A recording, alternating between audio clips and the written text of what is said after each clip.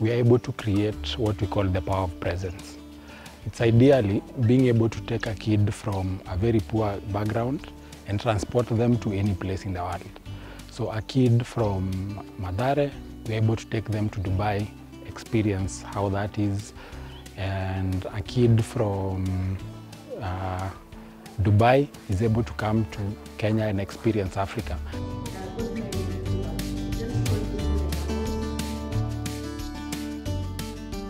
We happened to participate in a hackathon, a tech hackathon, and the idea was how can we use technology to better the lives of our people.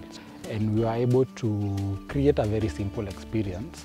And our hypothesis was, how are we able to take a kid in Turkana and give them a tour of the national park. They got very excited with the VR experience.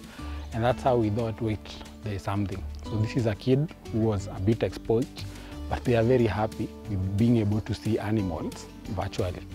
And the idea came up, what else are we able to do with this technology?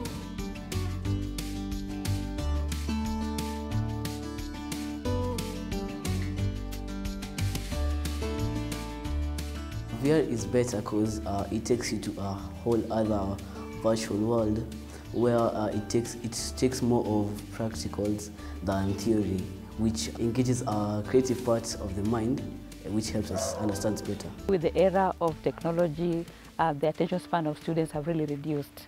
But with the VR, they're always looking forward to having engaging lessons, and we've also been able to take care of different learning styles, the audio learners, the visual learners, and the kinesthetic learners.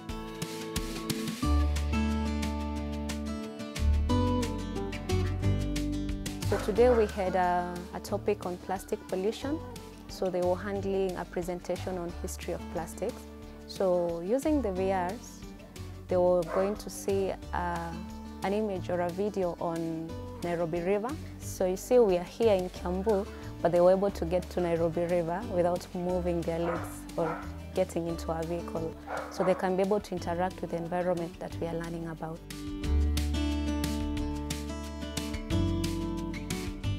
We can't really travel to other places, but through VR, we are able to see how a specific place is.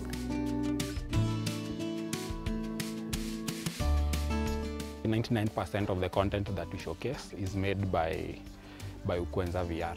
We, however, are able to incorporate other content created by people in the rest of the world and collaborate so that we have a wholesome experience for the students. It has created curiosity, because if you are learning about a topic of a country that they have never been to, but they can have a chance to be in that country using the VR, then they get interested and excited for the lessons. We've tested VR in classroom, and we've seen the impact it has in terms of knowledge retention and fun in class. And we feel this is one of the technologies that should go into all the classrooms in the world.